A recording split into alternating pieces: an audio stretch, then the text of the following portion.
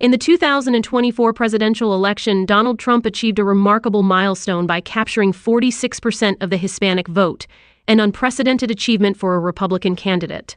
This significant electoral shift has left Democrats and liberal commentators scrambling for explanations, often resorting to accusations of misinformation and racial betrayal among Hispanic voters. Alfredo Ortiz, writing for AP, dives deep into the factors behind this seismic shift. He argues that the Democrats' failure to connect with Hispanic voters stems from their elitism and a misunderstanding of the community's core concerns, which are fundamentally similar to those of the broader American population. Throughout the year, the Job Creators Network's Hispanic Vote Coalition, led by Mary Thomas, engaged directly with Hispanic communities across the nation.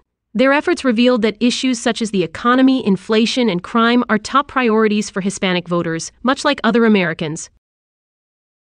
Trump's campaign effectively addressed these issues, resonating deeply with Hispanic voters, in stark contrast to the Democrats, who often appear disconnected and patronizing. The article highlights how Trump's approach to treating Hispanics not as a separate identity group, but as integral members of the American working class was pivotal. This strategy, coupled with targeted Spanish-language advertising and community engagement, helped solidify Trump's gains among Hispanic voters, challenging the Democrats to rethink their outreach strategies.